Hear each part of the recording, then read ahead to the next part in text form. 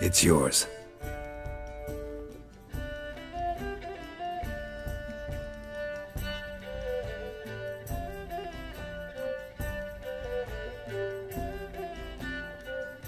A witch's sword. Swallow. Whoa. Beautiful. May I? Not here. You'll have ample opportunity soon enough, Witcher.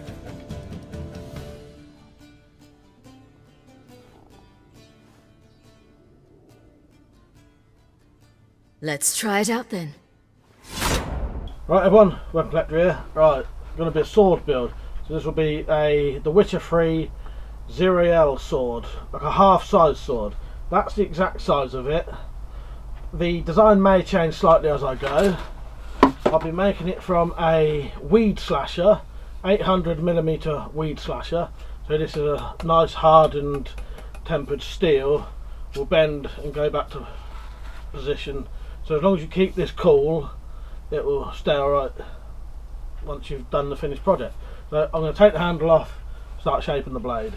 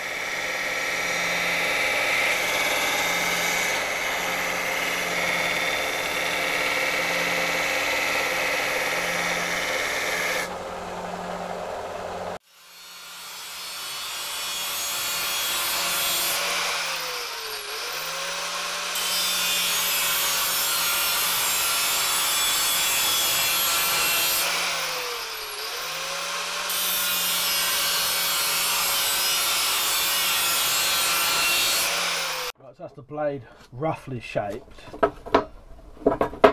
Now I need to mark for the handle. So I'm going to need to take a little bit off of each side so that the guard has something to rest up against. Probably not that much, but no, I don't know. That'll probably do it. So I need to take about 2 or 3 mil off either side, and then it's going to step in so that this ring can sit against something as well, if that makes sense. I'll have a think about that. A lot of these things will go along, do it as I go along, so I will work out, as it may not need the stepped bit.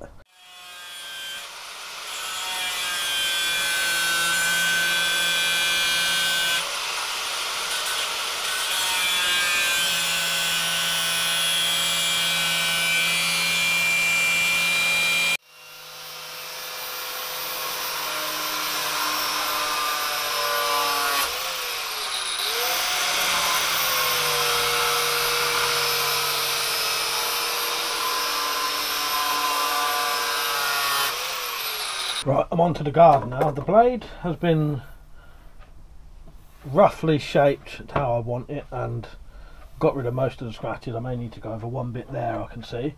I'm going to go on the guard now, work on the guard now.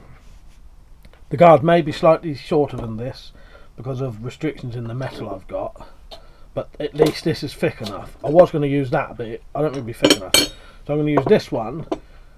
Be the right thickness. It'll mean the guard will be slightly smaller though, and there's this hole here, but what I'm going to do is put this brass collar over that hole, so that will cover that up and we'll be able to have the nice shape. So the next thing I'll do is start cutting this and this.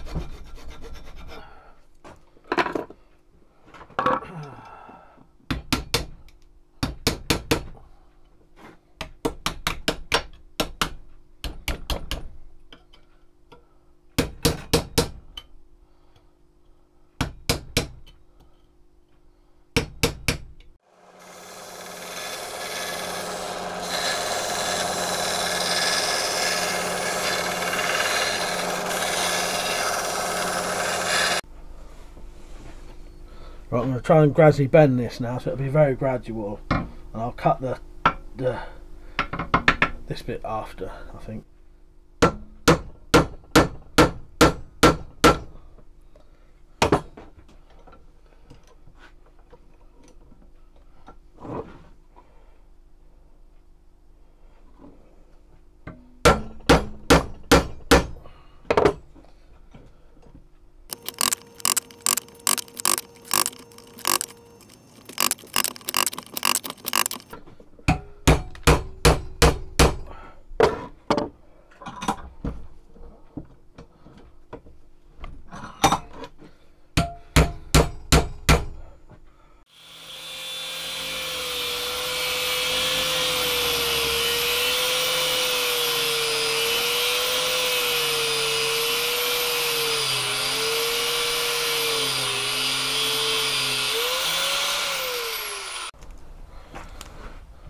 Right, so I've shaped the guard a little bit more like the original. It's never going to be exactly the same anyway, it's just my sort of interpretation of it.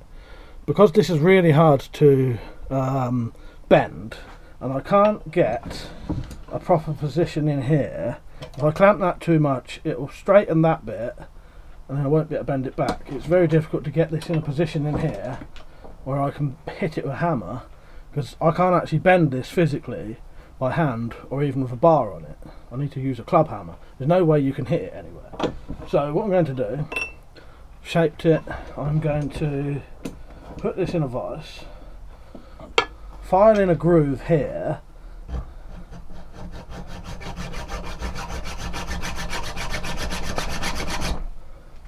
and hopefully that will aid it bending back slightly. Hopefully it doesn't break. If it does break, then I'm just going to have a smaller guard.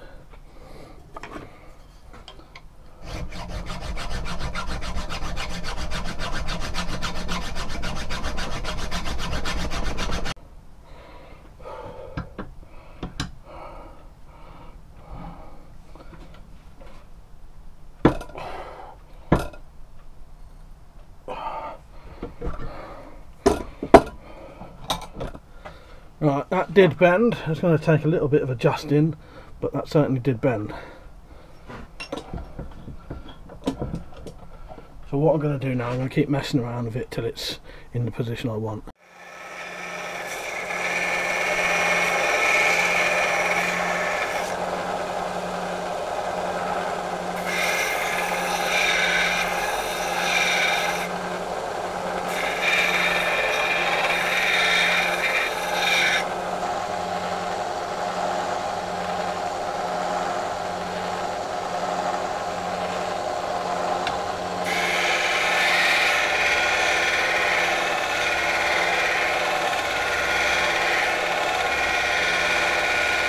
I'm going to cut the aluminium ring now.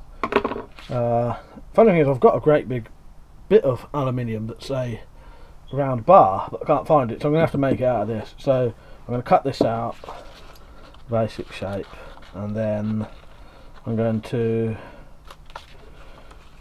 drill the slot first, because that'll be the most difficult bit. And one bit of advice I would say, right, the only problem with doing these weed slasher swords are because they're so thin, it's hard to make a slot in like the guards, because it's so thin you can't get a file in it.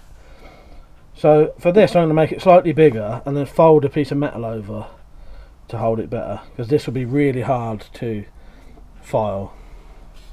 So I'm going to draw around this,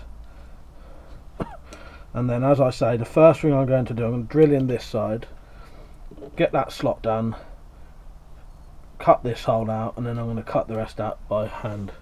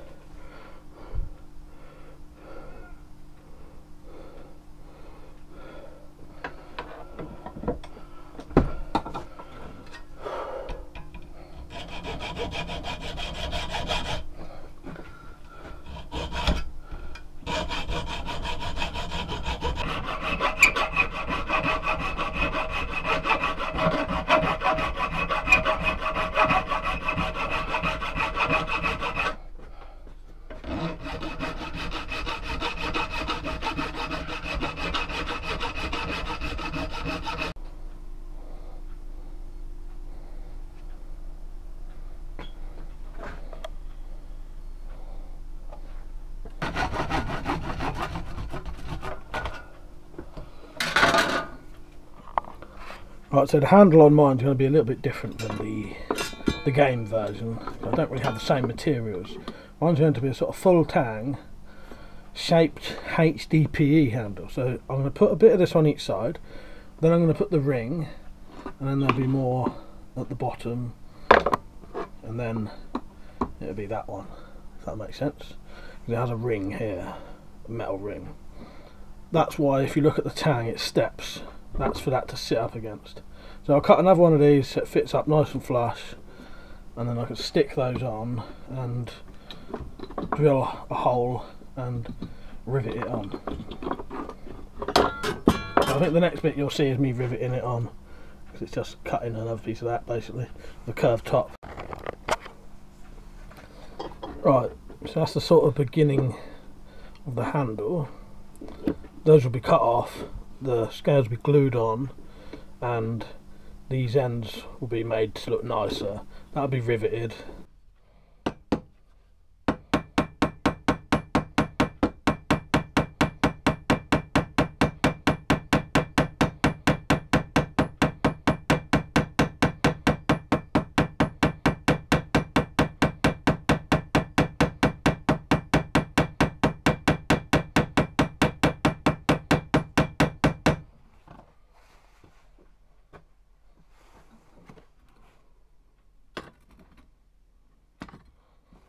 Right, I've made the collar for here. I may need to adjust it slightly to get it to go right down, but that's made. Once that's on and shaped, I can then put the ring on the end. This still needs a bit of work because I still need to drill a hole in the back because this has a pin going through it on the actual sword. So I can put that on and then I can put the scales on because they'll fit better if I put this on first. So I'm going to carry on getting this down to where it should be, and then you should see me peening on this because you don't need to see me drill a hole in the back of that.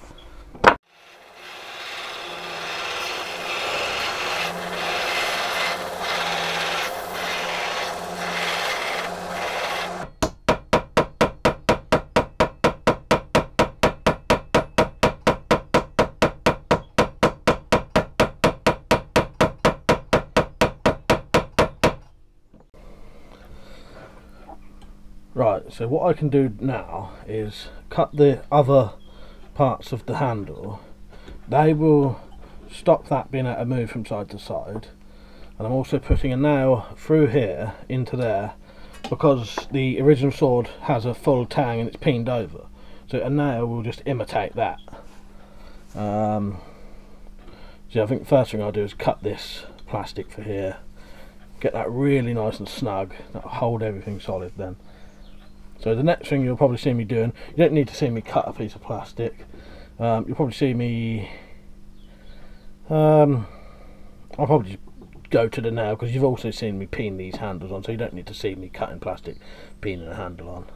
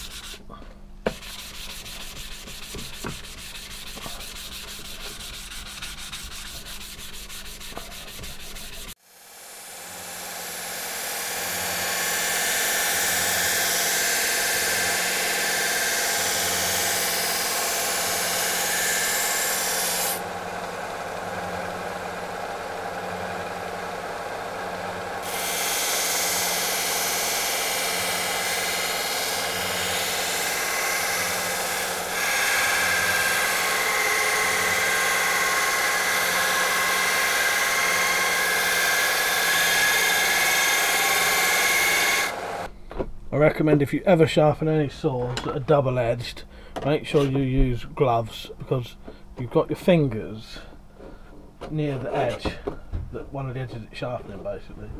You do need to press down.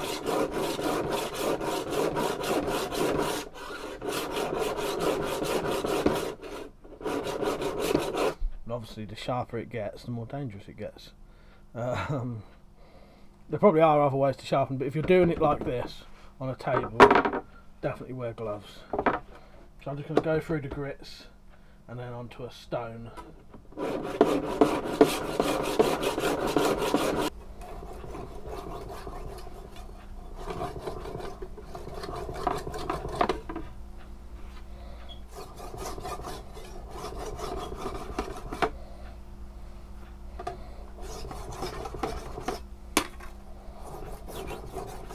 Right, finally finished. This has been quite a process, quite a few quite a few weeks with just doing it at night. I've made a temporary sheath. This won't be the sheath. I'll be making a sheath out of leather. So the blade has been sharpened. I'm happy with it. It's not exactly the same as the one from the game, but then this is a one-handed sword anyway. The original sword, the entire blade on that would be bigger than this thing. Yeah, so, but I am happy with it. I like it. I'll be doing a sheath soon, and I'll do some bottle cutting as well. There may be a little bit of bottle cutting included in this video if I get a chance. If not, when I make the sheath, I'll do some bottle cutting with it. But you'll definitely see some pictures. If you wonder what that is on the blade, it's oil, just to stop it going rusty.